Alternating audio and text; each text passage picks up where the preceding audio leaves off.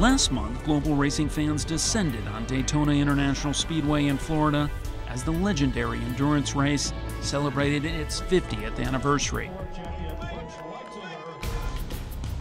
But for Japanese racing fans, memories will always turn back to the year 1992. That is when tougher economic times had whittled the field to 49 cars, in the year the race officially became known as the Rolex 24 at Daytona. Nismo would enter the 24-hour race with Masahiro Hasemi, Kazuyoshi Hoshino, and Toshio Suzuki at the wheel of its prototype R91 CP car,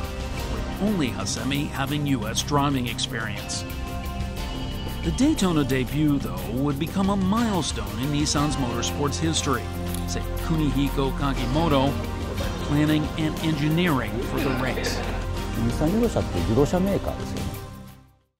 屋根のかぶった車の頂点のレースである24時間レースというのがやっぱりその目指すべき頂点かなということでですね、それを目指して取り組もうというそういう取り組みの方向が大体日産中野で合意が取れている状態でした。やっぱりルマン24時間レースにつながるものとしてデートナ24時間レース、それからスパ24時間レースというのがありますね。だからモータースポーツをやってる、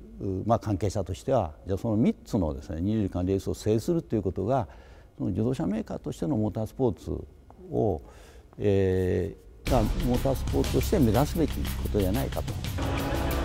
Under regulations introduced that year, Nismo entered a prototype that would face horsepower restrictions and would be required to pit more frequently than its GTP cousins. The number 23 car would be based on the winner of the 1991 All Japan Sports Prototype Championship, only now with Daytona specs. この日産のグループ C カーというのは、チャンピオン、シリーズチャンピオンを重ねておりまして、そのグループ C カーを改造してですね、データに臨んだという経緯がございます。エンジン出力が大体800馬力ぐらいで走りますので、すごくスピードが出るんですね。Nissan had used British racing chassis until 1990 and its own engines, but the R91 CP would be 100% Japan-built with a full carbon composite body. The driving team of the 46-year-old Hasemi, 45-year-old Hoshino, and the 35-year-old youngster Suzuki had only learned late in 1991 that they were bound for Daytona, and Hoshino said he tried to get up to speed on the circuit as quickly as possible.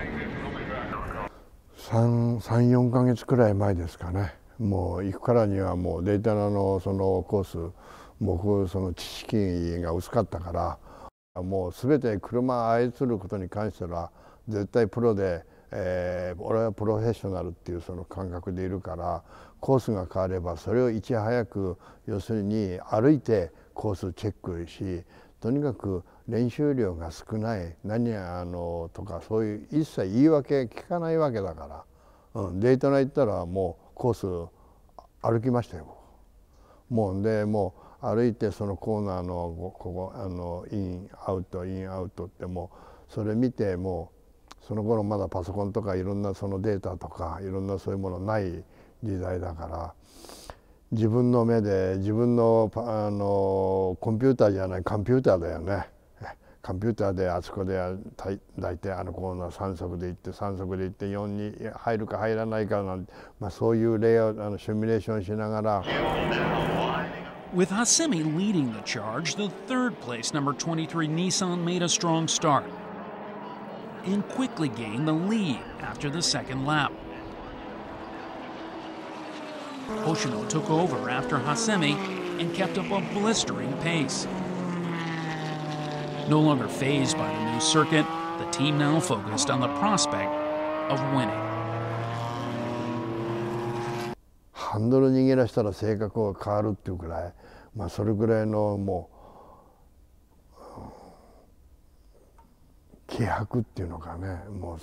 もう絶対に1位以外はもう何もその言い訳が聞かないっていうくらいにもうデイトナも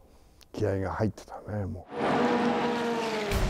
As the day turned to night, number 23 kept its lead despite tough visibility,